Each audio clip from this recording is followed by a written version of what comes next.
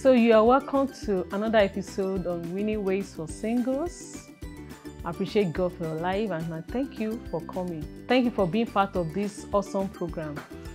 In the last episode, I shared about knowing Jesus as the light of the world. Having Jesus in your life gives you direction, gives you purpose in life, gives you reasons to live, not just exist. So in this episode, we're going to be sharing on Jesus as the creator. And I read from our anchor passage, which is John chapter 1, verse 1 to 5. Everything was created through him. Nothing, not one thing, came into being without him.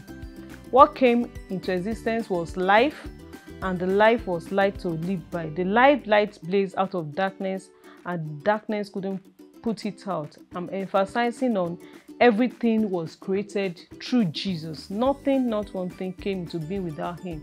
So Jesus was with God at the beginning. He was with God as Trinity, and they formed the heavens and the earth.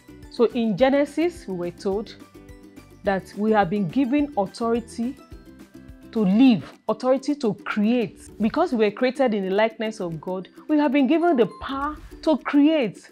Do you hear what I just said? You have the power to create. Don't just think you are just existing. So now you have Jesus as the creator in you, you have power to create. So can you just imagine if God saw the voidness? The Bible says that the earth was without form and void.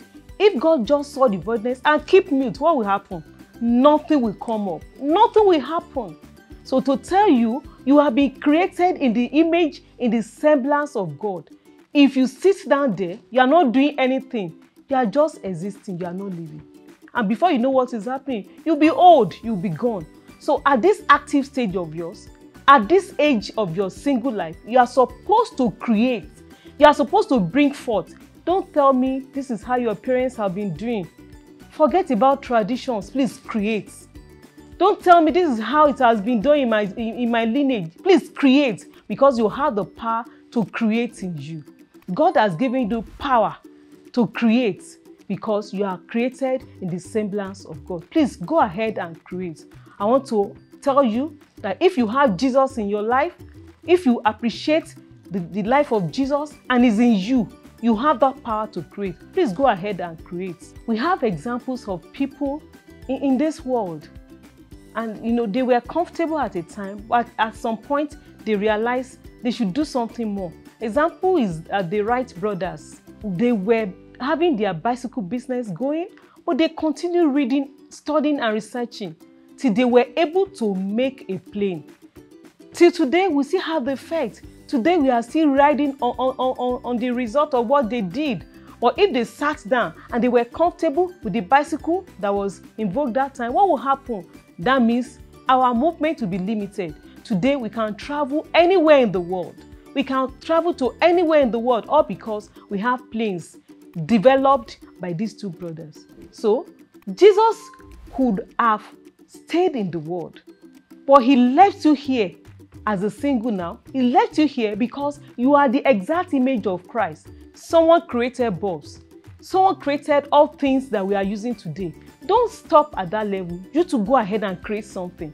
Let the world feel your impact.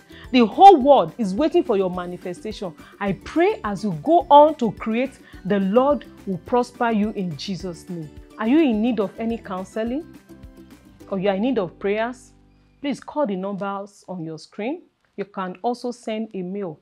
Please subscribe to this channel to have notification on any other upload. God bless you in Jesus' name.